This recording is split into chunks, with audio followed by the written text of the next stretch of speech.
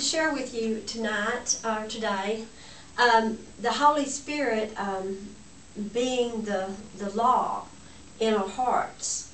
The Holy Spirit is kind of like a glove. It's like a surgical glove. The Word of God is sharper and more powerful than any two-edged sword, able to asunder both soul and spirit, even to the dividing of both bone and marrow, and a discerner of the thoughts and the intents of the heart. And I believe that's Hebrews 4:11. I'm not sure, and I'm not sure, I might not said it right, so please look it up, okay? But this is what this teaching's about today. It's about the Holy Spirit, okay? The Holy Spirit is like the law in us, okay? The law in us has 10 body parts, just like us. We have our head, our torso, our 2 arms, our 2 legs, our 2 hands, and our 2 feet. So the Holy Spirit, just like us, is a body. The body in us, okay? Jesus in us, the Holy Spirit in us. Okay, so this is what we have to understand is we can quench the Holy Spirit. And how you quench Him is you think it doesn't apply. If you think any of the 10 body parts doesn't apply and you can just cut them off and get rid of them, then you've mistakenly, you don't know who Jesus is. And so Jesus is our heavenly husband. And the reason we obey Him is because we love Him. Okay, and we keep the 10 rules of faith because we love Him. The Holy Spirit is the 10 rules of light. You can't fall from grace unless you quench the light in you. We have Jesus, the 10 rules of faith, living in us at the moment that we receive the Spirit of God in our hearts. His 10 body parts have now become one with us as the bride of Christ. Now we have to get to know our husband. Now how do we get to know our husband? We get to know our husband by the voice of God. The Holy Spirit speaks to us. He tells us, don't lie, don't lie. And if we tell little white lies or we exaggerate, we are quenching the Holy Spirit. And we can harden our heart to the point that we cut off one of the hands of God. And so we only have 9 body parts left, okay? If we steal a little, if there's a penny laying on the floor and we steal it, we can harden our heart through disobedience, and we can quench the Holy Spirit. So we can cut off that hand, which says, do not steal.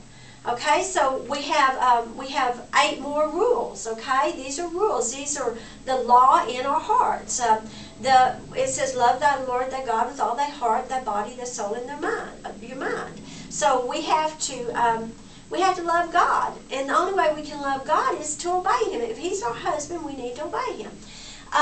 Now, how is it that we really get to know God? Okay? By obedience. We suffer when we have to obey the voice of the Holy Spirit. Sometimes it's not easy to obey the voice of the Holy Spirit. Sometimes it's a very, very struggle. It's a hard thing to do. Faith is the light. If you take away the 10 rules, you have cut off faith. Moths in the Bible are symbolic of Christians who once had the light but quenched it through disobedience. The moth is like the butterfly. It flies and it looks like a butterfly. It's even drawn to the light. But the moth destroys the work of God. Matthew 6:20 says, but lay up your treasures in heaven where neither moth nor rust doeth corrupt, and where thieves break through and steal. So moths eat the covering of wool. Okay, Jesus is the little innocent lamb that covers us in our sins. If we say we have no sin, we lie, and the truth is not in us. Jesus is the law that covers us. The moth is in darkness. The butterfly is in the day. The butterfly does not fly at night. He flies in the day. Hypocrites are not concerned with saving souls. The butterfly is symbolic of the Christian that feeds others. He goes from flower to flower, and he doesn't even try to feed others, but it just happens that way because the nectar on his feet he brings to other flowers, and he pollinates the flowers. And so the butterfly is symbolic of the Christian that wins souls.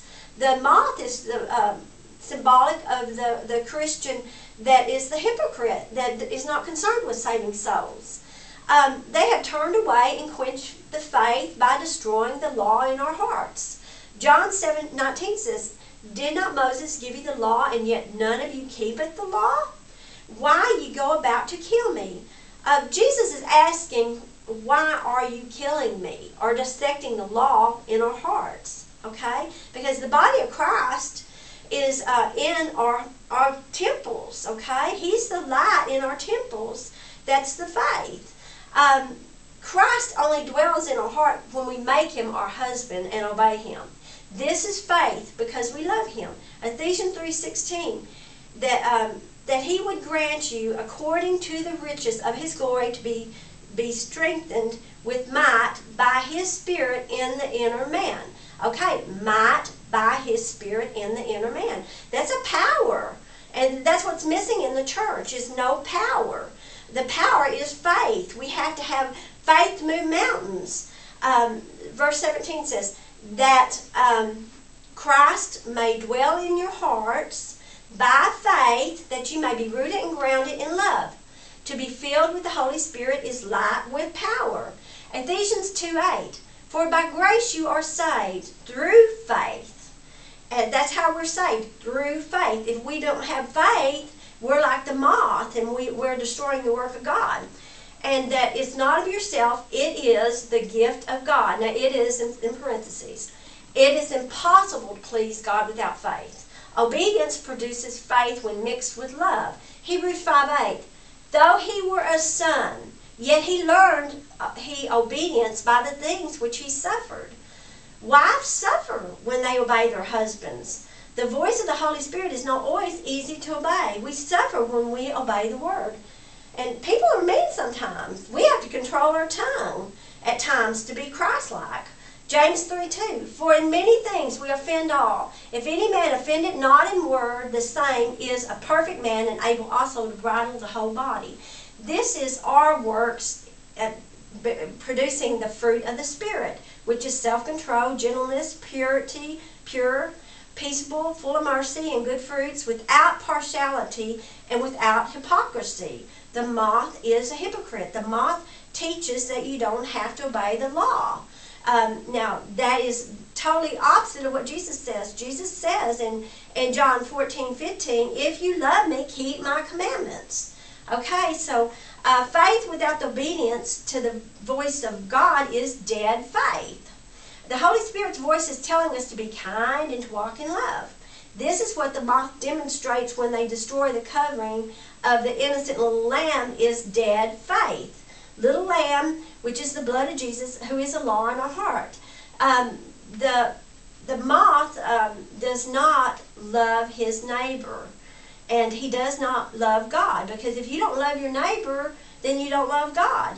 So God wants us to love people and love him. That's the fulfilling of the whole law. But if we love our neighbor, we're not going to commit adultery with our neighbor's husband or wife, okay? If we love our neighbor, we're not going to lie to them. If we love our neighbor, we're not going to steal from them. The Holy Spirit's telling us all the time, don't lie, don't steal. Don't covet that brand new car over there. You don't need that car. You're fine with your old car. So the Holy Spirit's talking to us. That's the voice of God. John 10:27 says, my sheep hear my voice, and I know them, and they follow me. And Job 33 verses 14 and 15 says, God speaketh once, yea, twice, and man perceiveth it not. In a dream, in a vision of the night, when deep slumbering falls upon man in his bed. Now, you'll have to check that out, because I might have said that wrong. Job 33 verses 14 and 15. See, in the Old Testament, people don't understand it because they don't keep the commandments. The commandments are in our heart. That's hearing the voice of God. Abram heard the voice of God in Genesis 12:1, and he didn't even know where he was going, and God told him to leave his country. Get thee out of thy country, away from thy kindred, to a place I will show you. He didn't even know where he was going. And that's hearing the voice of God and obeying, even though it sounds a little crazy. Okay, Jesus told Peter to go catch the first fish, and the first fish he caught, he told him to pull out a gold coin. Now I'm sure there was a lot of people around Peter, and he probably thought, oh man, this is going to be embarrassing if I go catch that fish. And, so I'm going to believe God. I'm going to believe God because he told me it was there, so I'm going to believe him. So faith without works is dead. Peter could have said, well, I don't think I'm going to go, and he would not have had faith. But Peter went, and he caught that fish, and that fish had a gold coin in his mouth. So faith is what pleases God. So they that are in the flesh cannot please God. That's Romans 8:8. So if we're in the flesh and we decide we want to lie, steal, commit adultery, we want to covet, if we're in the flesh, then we're going to do things on the outward appearance. Okay, God wants us to obey Him out of love. Okay, and the voice tells us so we can obey Him out of love. Okay, if we wear dresses, it's because we love God. He's spoken to us, and He tells us to obey Him. So if we love God, we're just going to obey Him. And we do it because we love God, not because we have to. You be blessed. I hope that this teaching is going to be a good teaching for you. The Holy Spirit lives in us if we obey. If we don't obey, we quench the light. And that's the light of faith. And Isaiah 8:20, it said, to the law and to the testimony. And so I want you to look that up because I kind of drew a blank on what it says. But it's if they speak not according to the word, it's because there is no light in them. I believe that's how it goes. So we need to speak according to the word. And the Old Testament is God's word, okay? The reason part of it is already been fulfilled, that's love, okay? We don't stone our neighbor if he doesn't keep the Sabbath, but God wants us to keep the Sabbath out of love. This is the Sabbath right here. God wants us to keep the Sabbath because we love Him. And if we love Him, we will keep His commandments. That's what He tells us over and over in the New Testament and in the Old Testament. So Paul even says, does the law become void? Of course not. It's strengthened. And I believe that I may be wrong about that. I think it's Romans 3:31. But you be blessed, and I pray to God that you get a hold of this, because if we cut off any of the body parts of God, then we are cutting off the power supply. And we better not cut off the power supply, because if there's no light in us, Jesus very well may say, I don't know you. Because knowing God is being faithful to God and loving God and being a light for others to come to the light. In John 3:19, it says, this is the condemnation that the light came into the earth, and that men love darkness more than the light, for their deeds were evil. Now, I don't know if I said that right, but that's John 3:19, so I hope that I said it right. If not, go back and look it up, because I didn't bring my Bible. I don't got it right with me. I have it, but not with me, okay? So I pray to God that this helps you to realize that the light in us can be quenched. And if we quench it, we're going to be like the moths. We don't want to be like the moths. God bless you. Thank you.